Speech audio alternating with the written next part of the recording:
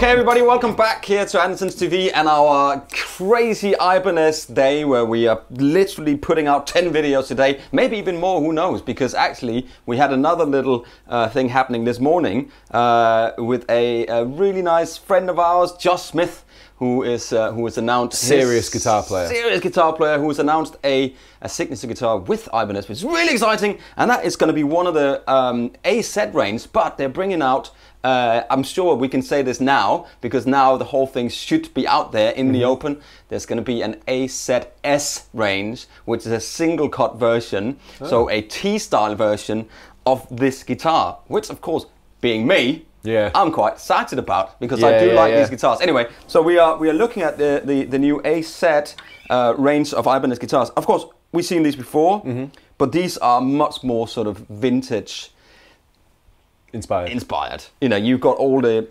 top-notch bits made in Japan, everything from having sort of more vintage voice pickups in them. These are the Fortuna pickups now, before you had the Hyperion. And are these made for this range? This is just, it's a Seymour Duncan pickup. I'm not sure if it's made exactly for this range, but they've changed the pickups in this. Rosewood board on here. Nice. You know, it's got a roasted maple neck. Go-to hardware and locking tuners up here, not the classic sort of locker tuners from the back, but from the front here. And apparently these are also kind of, you can raise them, they're staggered, but you can raise them up and down to get a bit of, yeah, they're really cool, aren't they? 25.5-inch scale length. 22 frets. 22 frets, so it's much more sort of, it's tradish. I've got the A set 2404. This is 2204 thing, where this is 22 frets and the other one has got 24 frets. Oh, okay. This feels much more familiar to me, like. Do you know, I don't remember the last time I played a 24 fret guitar. I know. That wasn't mine. Like, I don't have a I don't know if I like. Yeah, I don't know. Yeah, but so anyway, so all the super duper specs you can get from it: a 5-way selector switch, 2 volume and a tone, and then you got this little super cool little switch down here, which I'm going to tell you about in a minute. Now. These comes in 2 different colors. Sorry, in 3 different colors. They come in this sort of what's that, like a blonde trans white sort of? It's like exactly that. I think it reminds me of the Eric Johnson signature strap color, but a little more pink. Yeah, maybe a little bit more pinky in it. And then the blue one here, which of course is, I like this with the torque guard, and a black version. And then there will be a 7-string version of this guitar, so so like a kind of a vintagey inspired, like with HSS with a trim system as well. Wow! And we're gonna have a look at this over here in a little bit. You also, of course, get the cool Ibanez cases. Because these are the Prestige, so you get the bells and whistles with the J-Craft badge and stuff. They're made in Japan. You get all the bells and whistles on here. Just really quickly on the pickup side here. Before Rabea is going to give us some gainy, nice tones over there. Now, so this is the Dynamix 9 switching system. So how it works is that if it's a downward position, downward dog, as some people like, you know, to do when they're doing yoga, you know, you can do downward dog and eat an avocado at the same time. Then you are just killing it. I've heard. Okay. I can't do that. I can't even bend down anymore. So you got your 5-way selector switch, which would be normal sort of single coil there, these 2 together, middle position, these 2, and then full humbucker. When you then put that in the up position, what it does here is it goes in the series position. So the difference in that tone would be like.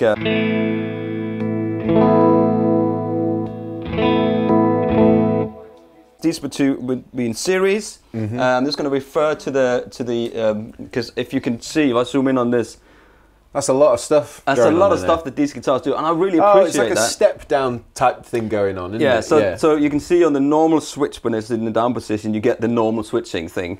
So actually on the position 4, it will split. I said this, but that'll split it to the first coil here. So if you are in the up position, we'll get some tones from you in a minute. That will then be the 2 outer coils, which is really cool. So it adds the back coil. In the middle position there, this will be in series, as you can see. Yeah, but these will then be in series, you know. Okay. And then you'll have the full humbucker. That one is just this side of the humbucker, and that one is no matter which position you're in. I love that you can have all on in different... Yeah, that's mental. So there's a lot of tonal options in this. Also worth mentioning, it's got a compound Rabea's board here, stainless steel fret. The slinky kind. Yeah. So it's the contemporary vintage modern, as they say. You know what? I really like it. Contours in the neck here. Do you know what I think? I'm really into these guitars, man. Do you want to know what I think? What do you think? I've just been rambling on lots here. I don't own an Ibanez guitar.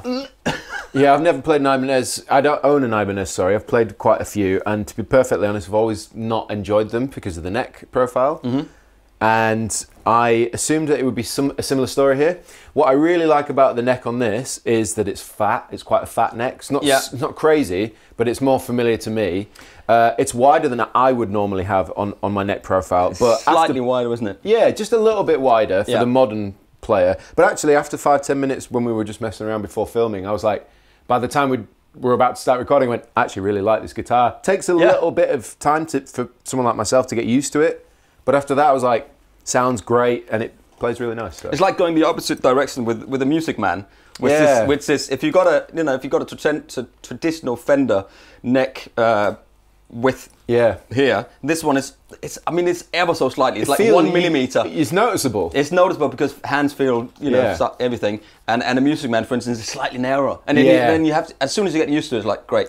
But the neck, as you say, lovely kind of. It's chunky, not too slim, not too fat. Because Ibanez necks kind of flatten out. I know the Wizard necks used to flatten out in the middle here, whereas this, it's the tiniest little bit of flat, but it's generally a really nice contour. Yeah, it's got the bigger shoulders on it, you might say. But anyway, let's have some. I was just rambling on about pickups, so let's have a listen to the pickups there. All right then. It's always worth saying it's got 5 springs in the back here and a big fat brass block. Brass block in there. So it's got all the bells and whistles, man. Anyway, tones, please, Mr. Rabea. All right, I'm into the Victory Kraken with, I think this is the captain's pedal board on the floor. It is the caps. So we'll see what we've got. See how we'll start with the neck pickup. Put a bit of reverb and delay in there.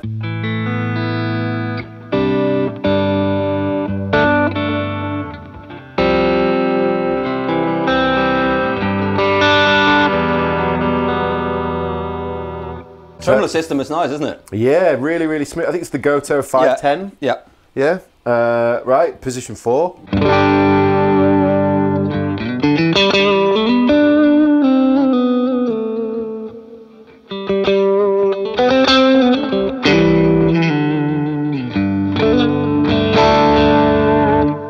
Position 3.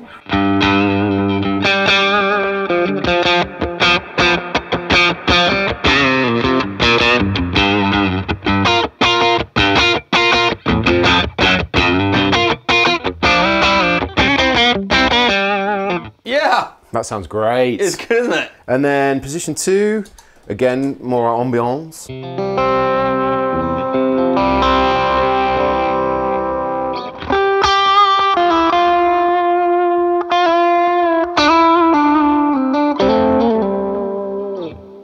Sounds really good. And then, yeah, let's just do a little bit of the old bridge pickup.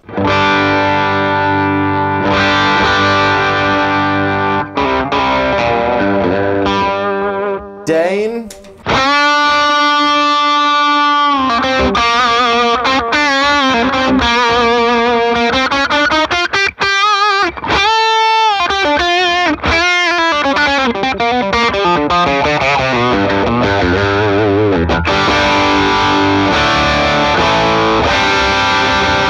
Yeah, sounds great. Monster. Right, let's go to the. Let's just try these this pickup configuration thing. I'm just going to go back on here on my phone to just make sure that we get it right. Alrighty. Where are we? Here we are. So if you go into position 5, so that's the front position, and you click the little dynamic switch up, dynamics. Then you'll get the 2 front pickups, which are then be in series connected. So okay, so standard neck. And now we throw it in. It sounds like a fat position 4. Yes. Okay, and if you go into the second position, or fourth position, you'll get the 2 outer coils. Okay, so this is standard position 4. And then third in. I like that one. It's kind of a telly, isn't it? That's really nice. Yeah. And if you go in the middle position there, position 3, you This is the Behemoth. This is the one. This is all of them. This is all over them, but the 2 front ones will be in then in series. Okay, so standard middle position. And then this one. Again, it's like a position 4, but a little bit clear almost. Yeah, it's nice. It's very, very cool. Position 2 there will then be the inner coil of the humbucker. So position 2, then flick it in.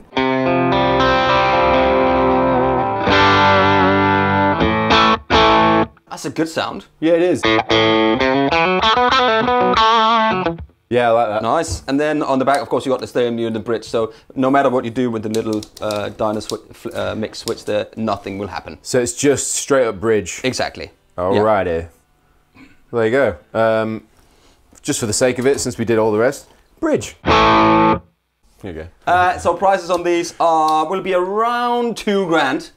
Okay. So maybe a little bit less. Have a bit of change. Yeah, I think that's where, and I think they'll be coming in April sometime. So you know, 2K with change. Very, very, very cool guitars. Blue, white, that and really the black isn't that one. bad actually when you consider and of course, if you've got any questions today, Ibanez will take over our Instagram and our social media, and you can go and ask them over there if there's any more questions you want to know about these guitars. Now, this is normally not something I would do. Oh, I'm looking forward to this. But Lee Ray from Ibanez said, I would like Pete to see Pete playing this 7-string guitar, because apparently he has now got one of these and he absolutely loves it. And he said it's not really, maybe not so... I mean, it's got an extra string, so it's got an extra string, therefore it will be quite different. But right, so it's the AZ 24027. I like the numbers that they just... I'm amazed you even remembered that. You know, I think once you know the line and you know 24 frets, 07 strings, and then maybe like there's some extra bits and pieces. I thought it just became a bit of a meme for the guys at Ibanez. Like, how complicated can we make this model number now? Here's a YouTube guy that just goes like that. So again, you've got Goto. I like Goto bridge here, titanium stuff, and graph nut locking tuners, roasted maple neck, older body, the Hyperion 7 pickups. You got the Dynamix 10 switching system here, volume and tone, and a 5-way selector switch. Can I ask a question? Frets. Yes, you can. Dynamix 9 on these, 10 on that. What's the extra mix? I don't know. Was it Dynamix 9 on that one? Yeah. Was it? Well, I don't know then. Oh, okay. That's maybe it's got an extra string. Oh, yeah. Oh, maybe there's an extra setting.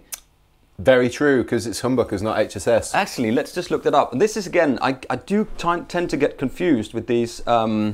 Don't you sometimes? Well, I think usually, I mean, it's no. If you've been to the NAMM show before, as we have, like, it's no. Every single year, Ibanez bring out a truckload of guitars. Like, every time you walk past the Ibanez stand at NAMM, it's just walls of new guitars. Yeah. So, and when lots some of of them quite well. similar as well. Like, when we're doing these kind of things, it's really hard to remember all the differences and details. But it is. You know, like, you know, the fact that they can do that and they can have all these guitars ready for a launch. It's impressive. It's really impressive.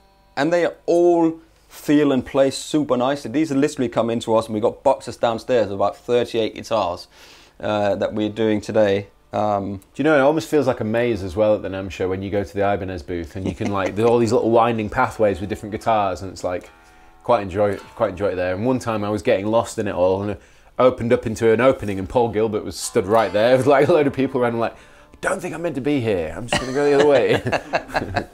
Okay, so let's see. This is not my kind of thing, but I would assume you could probably do like a... What's the low string on this then? B. B.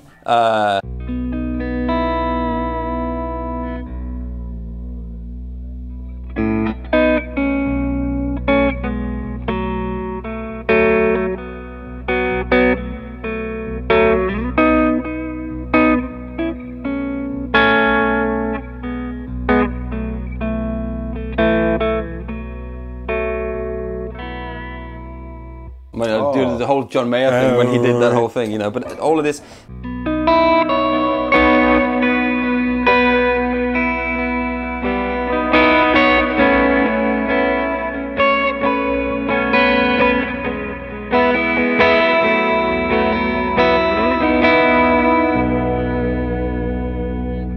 Not good at 7 strings, but I feel like I should maybe have one just because. Anyway, let's just go back to this position. So you got,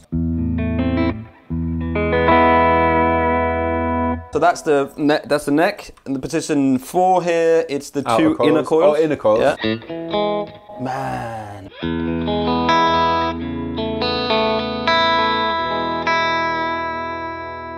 Then you got everything on here. Yeah.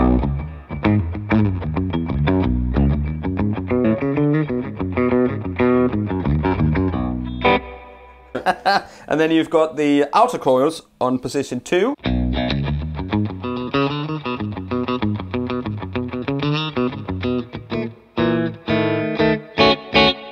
You have to think, haven't you? Okay, anyway, so here is, and then it's the back pickup, which I would assume is a little bit more gain, but... Whoa!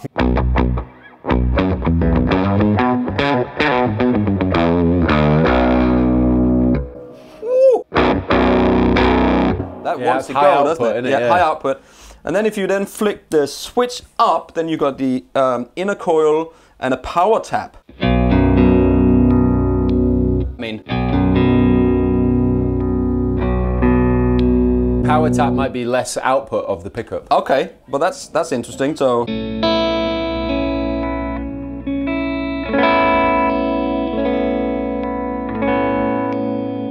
And then here you've then got the inner coil just on its flip it, then you got both. Yeah. So coil split for positions 4. Yeah, and then here 2. You have the outer coils here. Yeah, and then these are power tapped. Oh, again. Interesting. Yeah, so.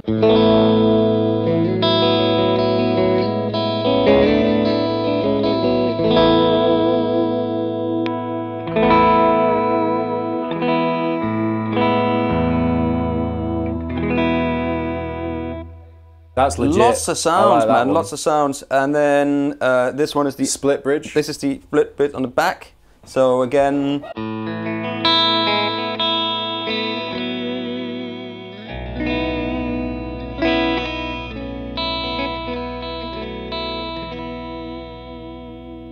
And then is that just bridge pickup? That. And then here, oh sorry, on the back here is that, and then that at the power tap. Yeah, that was this one here. Because it sounds to me like.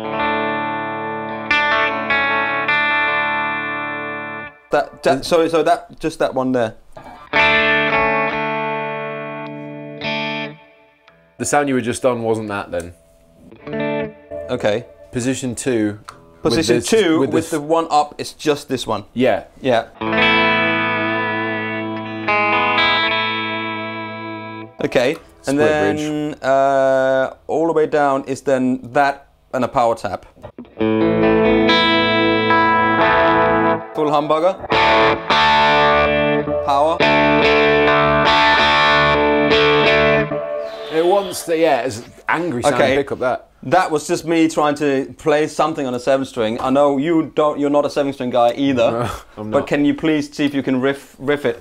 So just before you start and the players out a little bit with some rocky tones there, this is going to be about 2,000, maybe 100 kind of ish kind of thing. Of course, links below, and if you have any questions, hop over if you are watching today.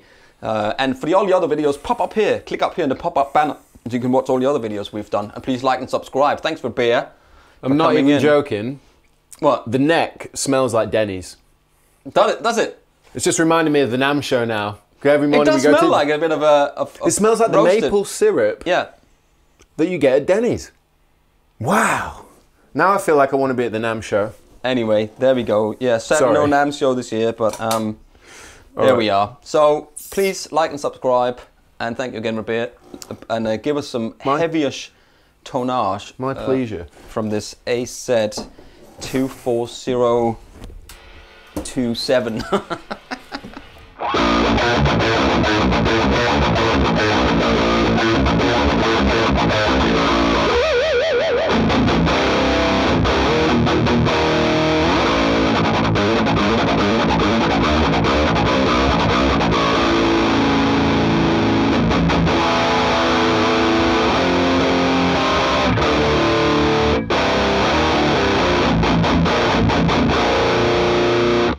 Sounds pretty fierce.